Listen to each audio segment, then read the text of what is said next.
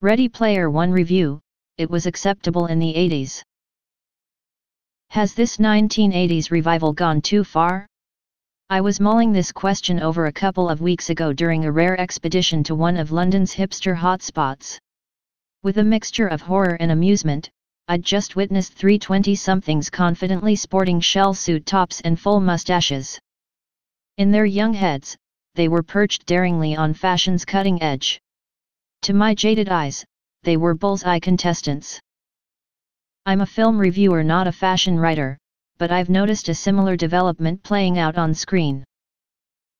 Stephen King's It, Super 8, Midnight Special and Netflix hit Stranger Things all repackaged the 1980s for a generation that is way too young to have experienced it.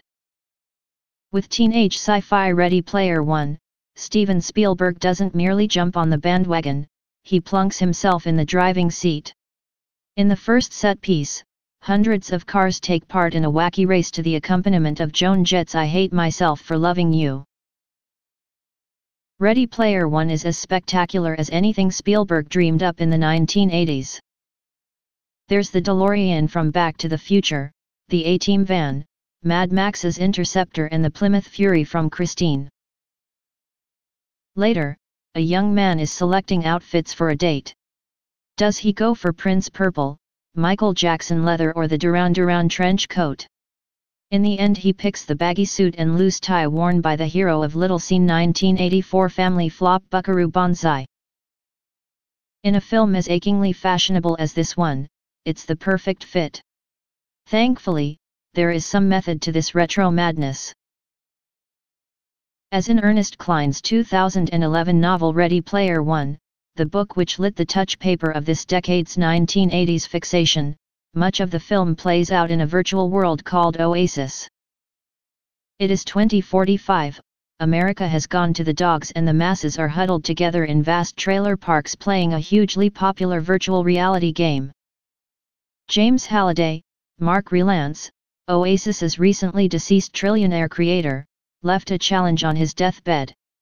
Find 3 hidden keys in the sprawling game and you can inherit his fortune and his company.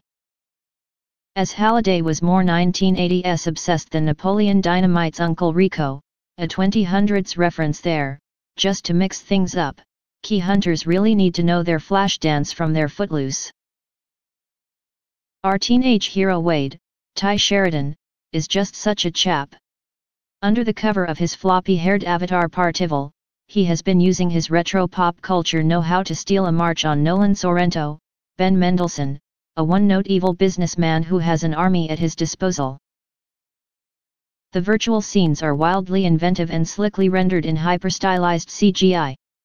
But my favorite sequence ditches pixels for the cool cinematography of Stanley Kubrick as Partival and his friends enter the Shining's Overlook Hotel to hunt for clues.